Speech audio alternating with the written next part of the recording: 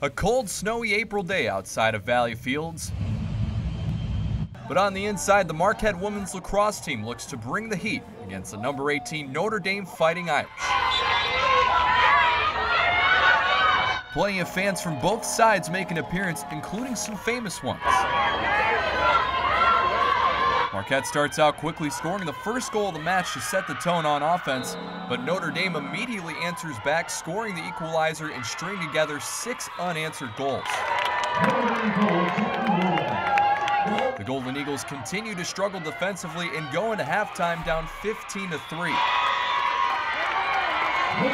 The final 2 frames fare better for Marquette, outscoring Notre Dame 7-4, but it's too little too late as the Golden Eagles run out of luck against the Fighting Irish, falling 19-10.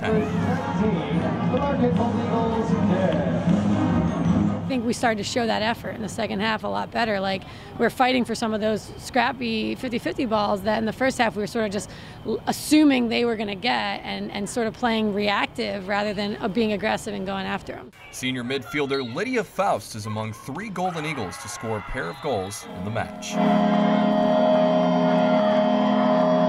We did well with the opportunities we did have. We really struggled to get the ball in the first half, so that didn't give us a lot of opportunities to score goals, but when we did have the ball, I thought we were successful. Marquette takes on the Georgetown Hoyas in its final home match Sunday afternoon. Reporting from Valley Fields, I'm Tyler Peters, Marquette Wire Sports.